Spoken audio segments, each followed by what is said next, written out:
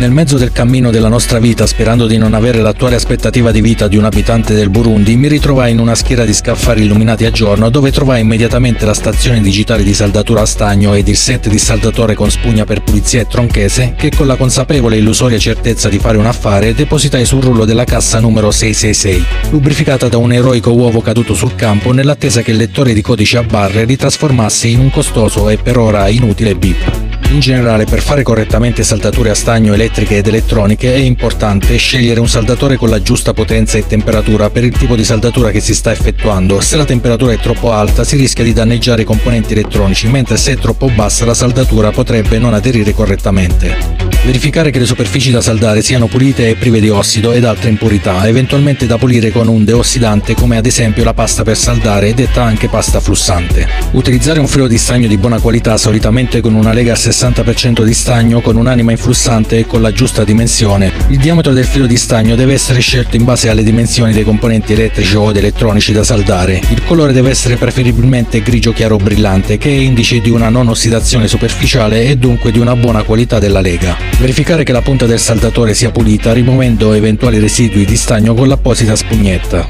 Riscaldare il saldatore per alcuni minuti prima dell'utilizzo per raggiungere la giusta temperatura, da settare se possibile tra i 200 e i 450 gradi in base al tipo di stagno ed ai componenti da saldare. Applicare il filo di stagno alla superficie di saldatura, possibilmente vicino al punto di saldatura scaldato con il saldatore, senza esagerare con la quantità di stagno che potrebbe creare ponti di stagno tra i componenti.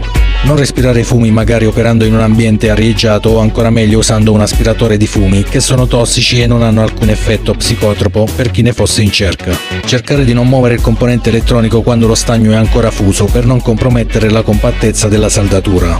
Infine controllare il risultato e verificare che non ci siano cortocircuiti o ponti di stagno.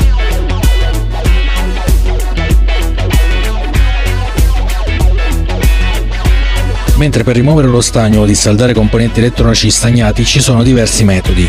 Utilizzare una pompa a vuoto che crea un vuoto che aspira lo stagno fuso dalla saldatura fusa dal saldatore. Utilizzare un dissaldatore a stagno elettrico che è costituito da una punta di riscaldamento e da una pompa a vuoto. Utilizzare una treccia dissaldante che è fatta da una treccia di rame sottile intrecciata che assorbe lo stagno fuso quando viene riscaldata da un saldatore a stagno dopo averla posizionata sulla saldatura che si desidera rimuovere. Utilizzare un saldatore ad aria calda per fondere la saldatura, rimuovere il componente e successivamente asportare lo stagno con una treccia dissaldante o ad una pompa a vuoto. Ovviamente il tutto con l'esperienza diventerà più semplice, accurato e veloce da fare. Per quanto riguarda la stazione saldante e tutta l'altra attrezzatura della Parkside distribuita nei discount Lidl utilizzato in questo video, si sono dimostrati idonei per piccoli lavori saltuari di fai da te. Il saldatore in particolare ha una potenza sufficiente per operare agevolmente su sezioni di fili elettrici fino a 2 mm. La qualità costruttiva è in linea con la fascia di prezzo ed il tutto può essere preso in considerazione da chi vuole avere tutto l'occorrente per iniziare a fare saldature a stagno in ambito elettrico ed elettronico spendendo poche decine di euro. Grazie per aver visto il video fin qui, spero di esserti stato utile e di averti piacevolmente intrattenuto. Se non l'hai già fatto, condividi, commenta, metti mi piace, dai un'occhiata agli altri video, offri un super grazie ed iscriviti al canale. Grazie per il supporto. Ciao ciao!